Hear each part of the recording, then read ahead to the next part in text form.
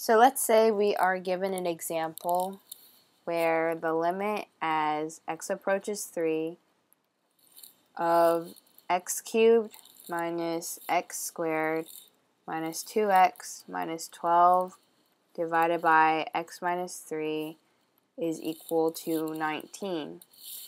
Can we prove this using limit properties? Of course we can.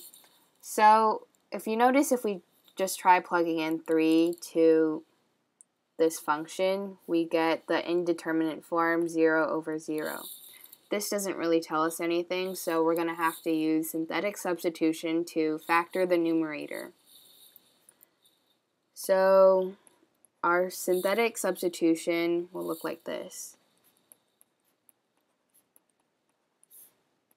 Bring down the 1. 1 times 3 is 3. 3 minus 1 is 2. 2 times 3 is 6. 6 minus 2 is 4. 3 times 4 is 12. And now we can factor the numerator and we get this.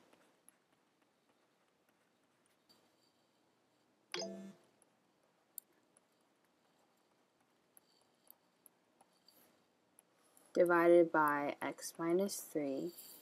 And since the definition of a limit has this phrase but not equal to 3, we can cancel or divide out the x minus 3. So now we're left with the limit as x approaches 3 of the function x squared plus 2x plus 4, where x does not equal to 3. And by the limit theorems that we just learned, we can break this up into the limit as x approaches 3 of x squared plus the limit as x approaches 3 of 2x plus the limit as x approaches 3 for the function 4. So for this first term, we can use the limit of a product x times x to get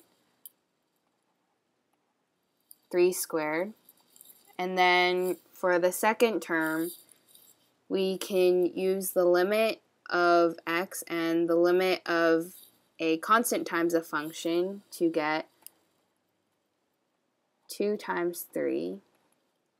And then for the last term, we can apply the limit of a constant to get 4. Now if we add all these terms up, we get 19. QED. So now we've just proved that the limit of this function equals 19 as x approaches 3.